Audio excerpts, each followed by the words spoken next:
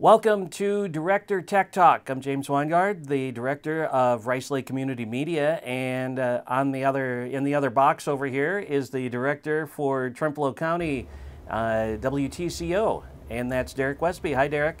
Hi, James. How are you? I am well, and look, we get to talk tech again today. We sure do.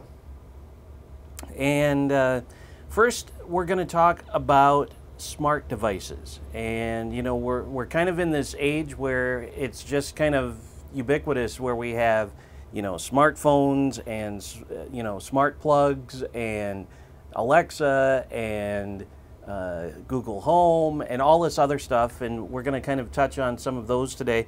Let's start off by talking a little bit about smartphones, and I know you have some history for us. Yeah, so the first actual smartphone was released by IBM in 1994. So it was called the Simon Personal Communicator. And it was revolutionary at the time. It could take phone calls, like a cell phone, but it could also receive faxes and emails. But then it also had a built-in calendar, an address book, and appointment scheduler, which in 1994, that was huge. Now, of course, these were very expensive back then, like cell phones were, but it was revolutionary, and that really kicked off the whole portable, battery-operated computer device world. But the first like real touchscreen smartphone, like what we're familiar with now, that didn't come out until 2007 with the first iPhone. So I know you like iPhones, so. Well, I've flipped back and forth between Android and Apple, but the Simon, what you were talking about, that is kind of the precursor to like Blackberries and that sort of stuff, right? Yeah, because there was a whole bunch of devices came out around a little after there, like the Palm Pilot, and then the BlackBerry, and then just a cell phone that was smarter than a normal cell phone, but not a full smartphone, where you could access the very crude internet on your phone. And that was around 2004 that stuff came out. But it really didn't catch on as the smartphones we know and love until 2007 when the iPhone came out. Right, and then it just took off from there, and now, what, 14 years later, almost 15 years later, look at where we are. You've got all the different companies that make the phones, Samsung and LG and Motorola and Apple, of course, and probably other ones that I'm forgetting. But it's really remarkable, kind of where we've been and where we have gone in such a short amount of time, relatively short amount of time. Yeah, I mean, it's amazing to think that in the 70s, computers took up an entire room, down to now my watch tells me my heart rate and reads my text messages and all that kind of stuff. So it's amazing how far we've come in such a short amount of time. I mean, humans have been around forever. Well, not forever, but a really long time. So now that we're developing all this amazing technology, like smartwatches and smart devices, it's pretty interesting to see how far it's come in such a short amount of time.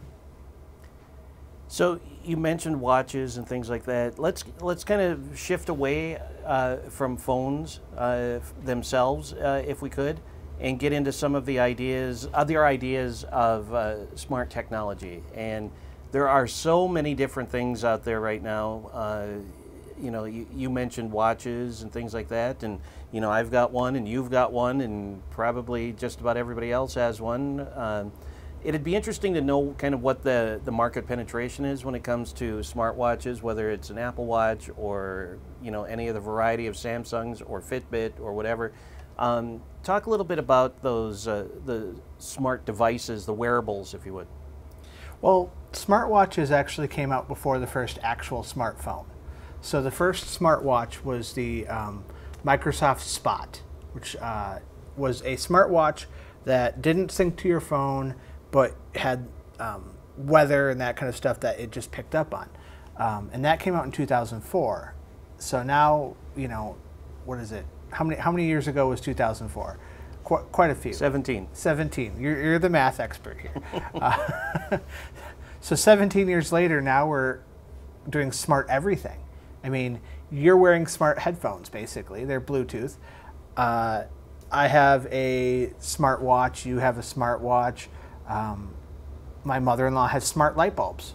I mean, it's amazing at what you can do once this technology really started taking off. So specific to watches, there's the Apple Watch, there's the Samsung Fit, which is what I have. There's a whole bunch of other ones. There's a Fitbit. There's whatever brand yours is. I'm not. Mine's is that a Samsung Galaxy Active 2. Okay. Then there's also some generic ones. Before my Samsung Fit, I had a generic one that I bought off of Amazon for like $30, and it worked pretty well. But it's amazing to see the huge market of smartwatches that you can buy, and they range, you know, in all sorts of price ranges. It's just phenomenal because you can pick what you want. And you can find things that have the features and the functionality that you want, because, you know, not everybody needs to be able to check their, you know, answer phone calls on their wrist, like James Bond or Star Trek or something like that, or you know, track your steps. Although, you know, that's, I think, something else that we'll talk about after a bit, is kind of the functionality of the you know, the activity levels of people, you know, because now we're getting into, they can monitor blood pressure and blood sugar and pulse and, you know, so on and so on and so on. So, yeah, I agree that there are smart devices for pretty much any level that you could be. If you want a $30 one, I'm sure there's functionality for that. And if you want a $5,000 one, I'm sure there's functionality for that too. Yeah, absolutely. And to touch on, you know, the fitness bit of smart devices now, my watch tells me my heart rate, how many steps I have, how much sleep I got. It's just amazing how much you can track on just your watch. And, you know, there's so much more that you can do with smart devices. Like now they have smart scales where it tracks your weight loss or weight gain.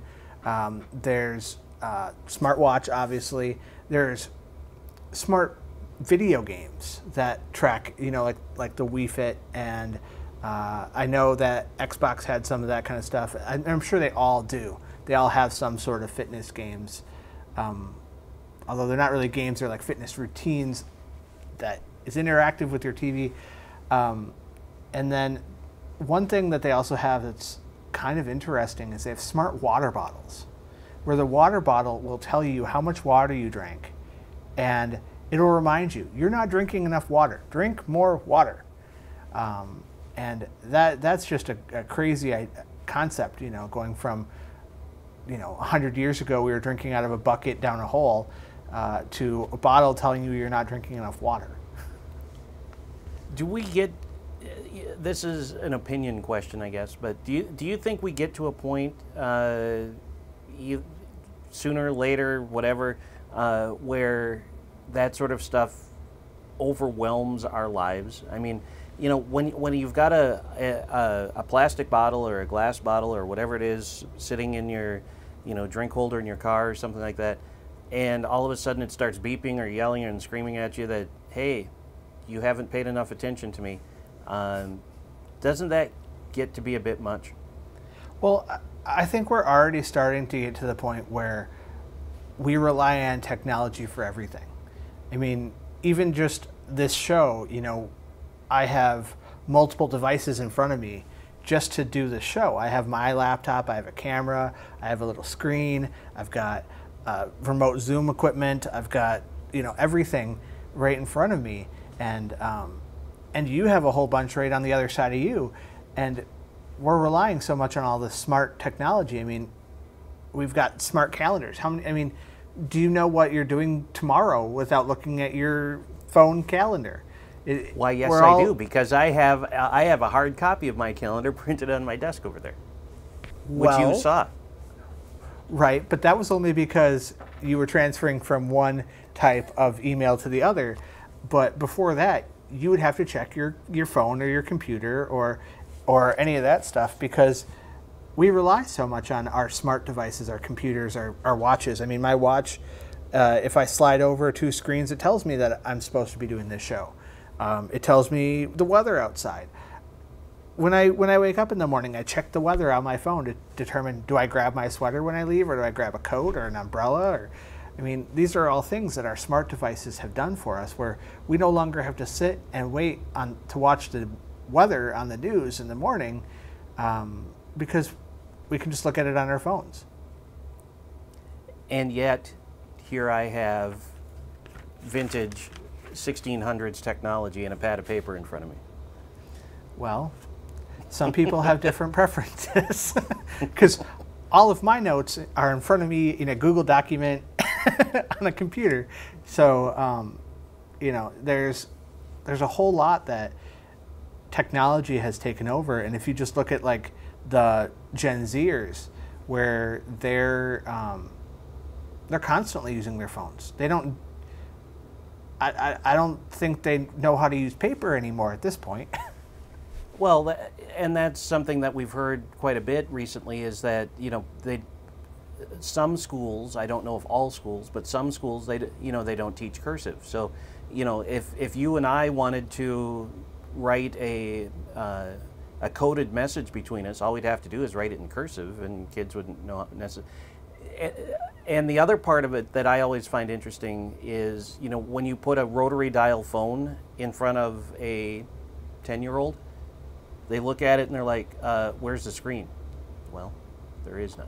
Well, at this point, you can just put a landline phone in front of them, and I don't think my son has ever seen an actual landline phone, because we haven't had one in his entire lifetime.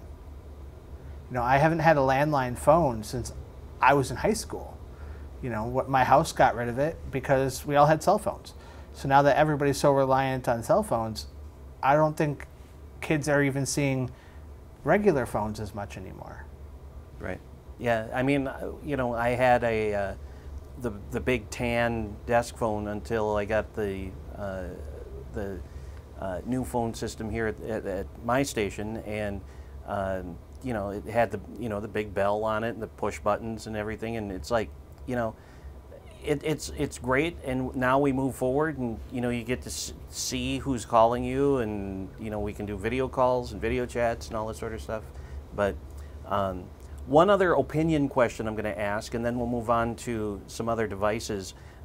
You know, and maybe this is me being an old fuddy-duddy or whatever, but it seems to me that people, you know, and maybe even younger people, maybe not more so, but certainly as much, you know, if they've got their nose in their phone all the time and watching YouTube or watching TikTok or watching, you know, or playing games or whatever it is that they're doing, the art of conversation kind of has been lost with technology, has it not?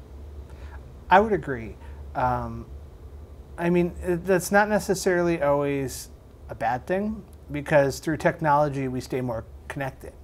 So, like for example, we live an hour and a half apart from each other or so, but we text and chat all the time about, you know, this and that, or hey, can you come help me with this, or can I come help you with that, or you know, that kind of stuff. And through technology, we're staying more connected. You know, Facebook, you know everything your friends do and eat and that kind of stuff. So I mean, we're more connected, sometimes too connected, but then we also have the issue of, are we connected to the person that we're with? You know, are we all sitting on a couch, nose in our phones? And yeah, a lot of people just do that. A lot of younger kids, they get together with their friends and they, like for example, one of our mutual friends, he's a Gen Zer. When his friends all got together, they would all bring their own game system over to his house, and they would set it up on multiple TVs throughout his entire house. But they'd all be playing the same game together, just on different devices in different rooms. So that does, yeah. And that's one of my, I think one of my big frustrations is, you know, I go and see a friend or something like that who I haven't seen in, you know, months or weeks or years or whatever. And, you know, they've got the mom and the dad and kids or whatever. And, you know, everybody in the room is on Facebook or on whatever, Instagram or whatever they happen to be. And I'm like, I'm fairly certain that I didn't come all this way just to, you know, sit and look at the back of your phone, but I digress. So as we move on, you know, there are other smart devices, of course, and things being changed on a routine basis. And you know, one of the things that I actually rather enjoy now is my Alexa. You know, the puck that sits in my bedroom. And so, much like you, I think when you said earlier that you wake up and you check your weather on the phone, I say, "Hey Alexa, what's the weather going to be today?" I probably shouldn't say that because now I can see Alexas going off all over the state because I just said that. But anyway, that's what I do in the morning. Well, now that you said that, everybody watching will know what the weather is today. But yeah, you're absolutely right. I mean, there's so much as far as home automation now that you can all do through your Alexa or your Google Nest or your Google Home or whatever puck or cone or whatever you have that can control your entire house. I mean, there's smart light bulbs where you can tell them to turn on and off. You can tell them to change their color. There's smart televisions. You can say,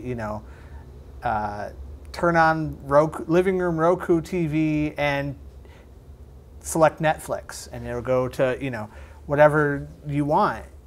There's smart refrigerators now where you can be at the grocery store and log into your refrigerator and see what's in your fridge and go, oh right, I needed butter. It's just amazing. Smart locks and smart thermostats and all of that stuff. Smart vacuums. Well, I was just going to point that out because I have a iRobot vacuum, and it's funny because I don't know if it's necessarily the way that the company intended it, but when you get one and you set up the app on your phone or whatever, it actually requires you to name your vacuum. So mine, for purposes of, I'm not even sure why I named him this, but my robot vacuum is called Rufus. Okay.